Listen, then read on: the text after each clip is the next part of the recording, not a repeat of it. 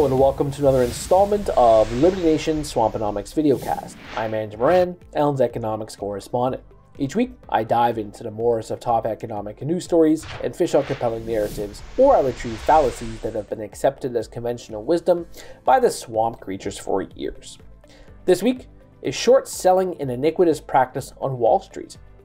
In the aftermath of the GameStop saga, there's been a lot of debate over the merits of shorting the market. When hedge funds started crying on television, some of the talking heads on the side of Reddit's Wall Street Bets page triumphantly decried their shorting ways, arguing that their tactics devastated companies over the years. Even at the height of the market meltdown in March 2020, there had been talk of suspending the act of short selling. South Korea imposed a law against shorts, extending it until May of this year. This has allowed the benchmark Kospi Composite Index to rally 39% over the last 12 months. Some analysts say that speculative short selling should be removed from the cryptocurrency markets. France, Italy, and Spain issued one-day suspensions of betting against selected companies. First, it is important to understand what shorting is. It essentially means you are betting that the stock will go down. You borrow shares from a brokerage firm and sell them immediately, speculating that you can buy them back later at a lower price. If your forecast is right, their shares are purchased at a lower price, returned to the brokerage, and you keep the difference, minus the fees of course. This is what the hedge funds attempted to do with the GameStop, AMC, and several other of the so-called meme stocks that were pumped by the forum-turned-decentralized hedge fund. With enough firepower shorting, a stock could be decimated into oblivion, becoming a penny stock. At the same time, shorts can spotlight fraud, waste, inefficiency, and something odious within the company. Luckin Coffee is a good example of this. The embattled Chinese coffee company had been shorted by Muddy Waters Research, which shorted the stock after it described Luckin as a, quote, fundamentally broken business, proving that the short sellers have a knack for discovering shaky business models.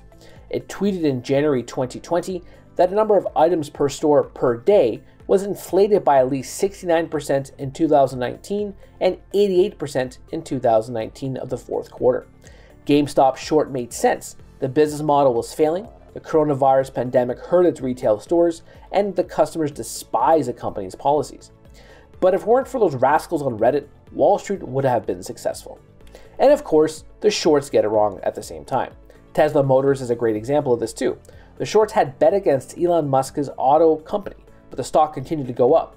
Musk was proud of this accomplishment, so much so that he started selling shorts for a premium price. ETFs, high-frequency traders, speculators, short sellers. There's always somebody to blame when the market is down. Until the GameStop chaos, we refrained from accusing financial talk show hosts of pumping up stocks with false positive rumors and generous analyses. We never complained about the Federal Reserve System distorting markets and producing moral hazards by injecting trillions of dollars into the market to lift asset prices over a period of time. We only need to find the evildoers when things go bad. Unfortunately, we live in a time when misery must be equitable. Bull runs are an entitlement, and being smart is a sin.